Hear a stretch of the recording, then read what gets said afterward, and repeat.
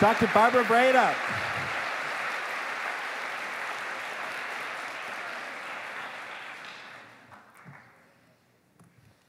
Robin? Do you predict any mechanisms for viruses or bacteria in the detection of the ingestion of chicken soup? That is a very interesting one. Actually, I would predict them, yes, absolutely.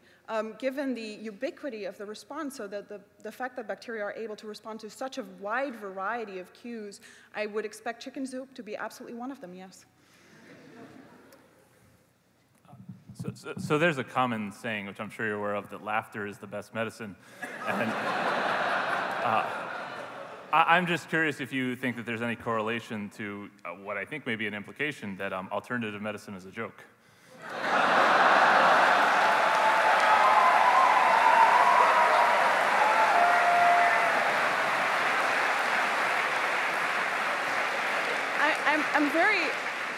I'm very glad that you bring that up, because what it does, that hypothesis actually provides an explanation for the increasing use of alternative medicine by people who don't actually believe in alternative medicine, which is very strange. So there's a very large segment of the population that takes this seriously, which of course would not fall under your particular hypothesis, but I guess that there's the fact that laughter is a good medicine provides room for expansion and provides an interface for those who don't yet believe that this is a solution to actually come in touch with the therapies and then have this particular response and be infected and respond positively and then, you know, spread the word and be influenced. Absolutely.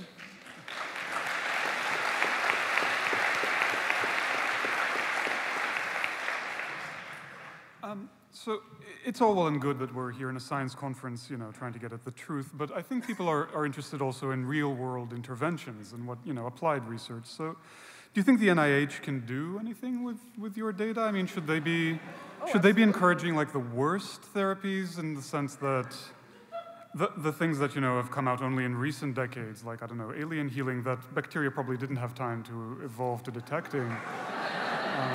Oh no, they should absolutely invest in research, but mostly in terms that the research in this will provide us with information about how bacteria are actually hijacking us. Because while this is a seemingly a good response, of course, those medications are actually not specific and they're not helping anyone. In fact, they're allowing our pathogens to reproduce. So maybe by either hijacking their ability to detect the use of these placebos, might be able to eradicate the use of alternative medicine. That would be a good idea, yes.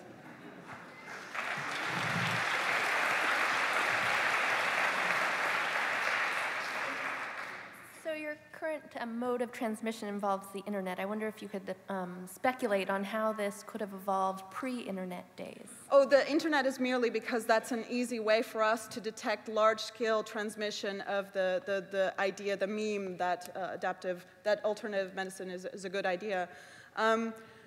But pre-internet, of course, this would go as a mouth-to-mouth thing. So I've used acupuncture. My cold got better.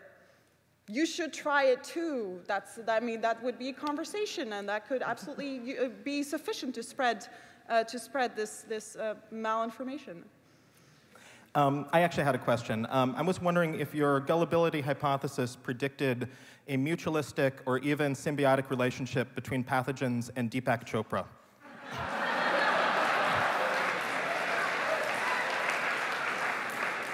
Isn't it obvious? Sorry. All right, Dr. Barbara Vreede.